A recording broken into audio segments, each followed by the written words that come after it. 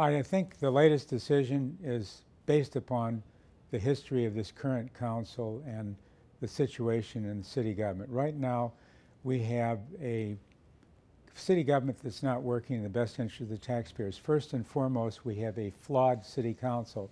The council is making decisions based upon political bias rather than service to the public or what is in the best interest of the public. Secondly, we have a difficult situation with a flawed charter. The charter has contradictory statements in it that encourage lawsuits because there's always an interpretation of one section as opposed to another section. Another example would be in terms of term limits. The council, the way term limits was written, it states it's either 3 terms or the greater of 12 years. So that's contradictory and it leaves it open to interpretation. But first and foremost, this city council, unlike many other city councils, has based all of their decisions, or virtually all of the important decisions, based upon political bias. Now what that's done is it has paralyzed public service, and it has also served to paralyze the officials that have to carry out public service. So for example, the city council was given, it must be 3 years ago now, to vote on a proposal for a new town center, which would generate $2.5 million of new tax revenue, $250 million of new development in the city, and 1,000 or more jobs, some construction and what have you. They have still not voted on that. They've chosen just to table it and put it aside. In addition to that, I had some calls yesterday from angry Warren residents. One resident was angry because we had a big opiate settlement, and I had sent over how I wanted the money to be distributed to various groups. And instead of the council doing that, they tabled it, and they still haven't distributed it. So one lady sent me an angry letter and said, I think the mayor lied to us because we still haven't received that money. And I said, no ma'am, I don't lie, but the city council has refused to act on this. There's another example. I had a lady that was really unhappy with what's going on in our parks. They need to be fixed up, whether it be our splash pad or our regular parks. And again, the council was given millions of dollars to improve our parks, and instead they chose not to improve the parks. Now we get to the council, ultimately they decided to put forth term limits on me, even though no citizens had come forward with term limits, and term limits had already been stated that it would be 5 terms for me. The voters in, I think, 2016 did that. So they put an unclear ballot proposal on that said this is just going to make things equal. This is going to be fair for everybody. They did not say that the ballot proposal was targeted at one person, Jim Fouts, Mayor Warren. They didn't say that. And so they put it on a crowded presidential election ballot where people were busy with Trump versus Biden and John James versus the Democratic candidate and what have you. And the bottom line is that it got lost and people didn't know whether they voted for it or not. They didn't know it had anything to do with me. So then I took the complaint. I actually didn't take it. I got we got a legal opinion from the city attorney that stated this term limits wouldn't affect me. Then the election commission voted to put me on. I was on the ballot. Well, the city council decided they didn't like that. They wanted to eliminate me as a competition for the election. So they challenged it, and they went before the circuit court. The circuit court Judge Toya had oral arguments, oral hearings. And in it, the council attorney was unable to convince the judge that the proposal was clear. He couldn't explain where retroactivity was, so the judge ruled I was on the ballot. Well, the council wasn't satisfied with that, so they appealed it to the Court of Appeals.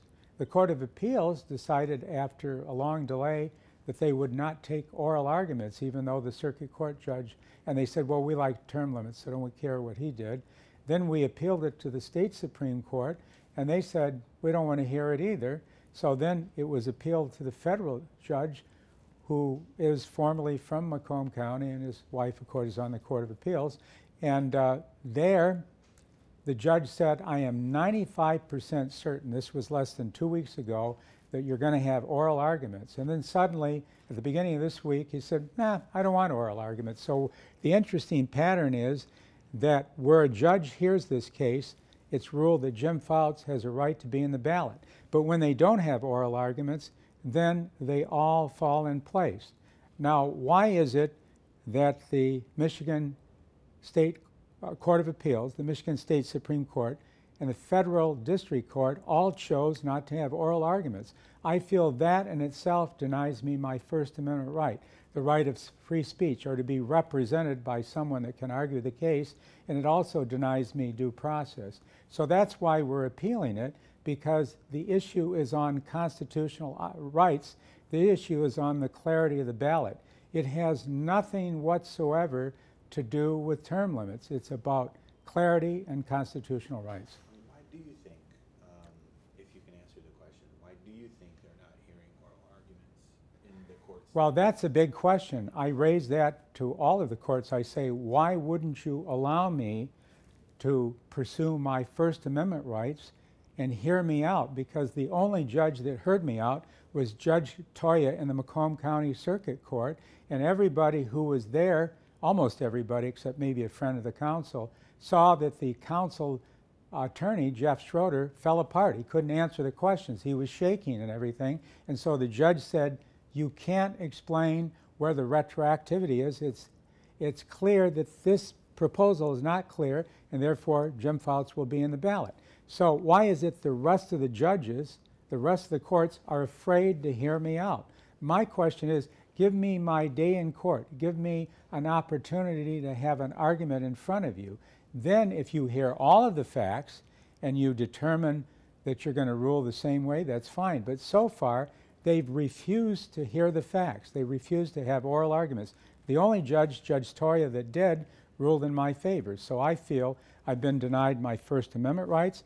I feel I've been denied my due process in the Fifth Amendment and 14th Amendment. So we are going to appeal on the basis that none of the courts have answered the question whether my constitutional rights have been denied and whether or not this ballot proposal was clear and not a targeted proposal.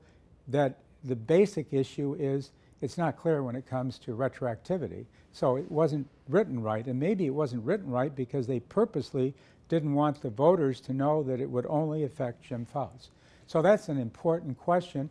I'm hopeful, but I never know anymore, because this council has a law firm in Oakland County that apparently is able to have strong influence in the court circuit. I don't know why or what, but I don't know whether that's going to be the case or not.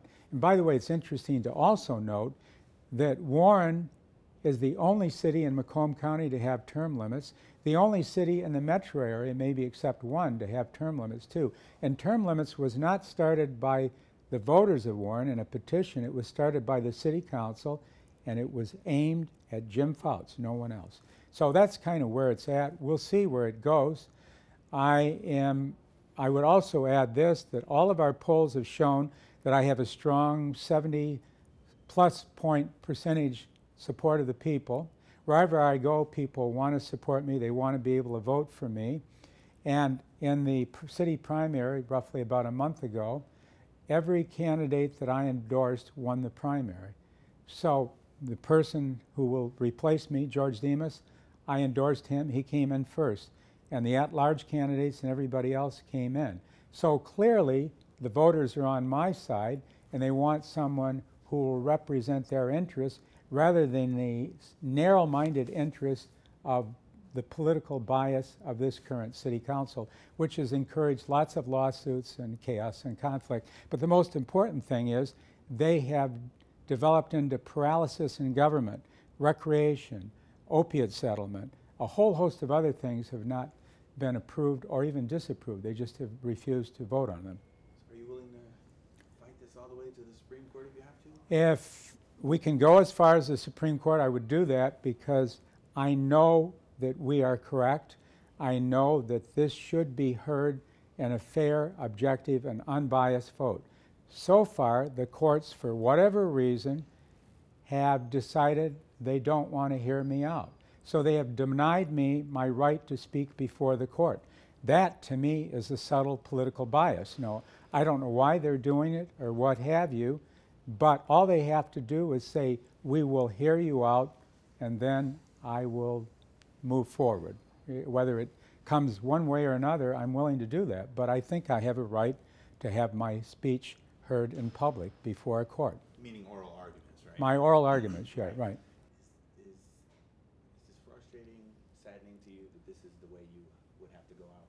Well, I would like to have gone out with a positive council, not a council that bases all their decisions on political bias and retribution and retaliation and lawsuits. I'd like to have a council that would have a collaborative and cooperative relationship with me so that I can accomplish some things for the citizens, like, you know, fixing up a lot of things that need to be taken care of, whether it be the recreation department, whether it be the town center, whether it be work on preventing flooding and things of that nature. There's a whole host of things I'd like to do, but frankly, this city council has paralyzed city government.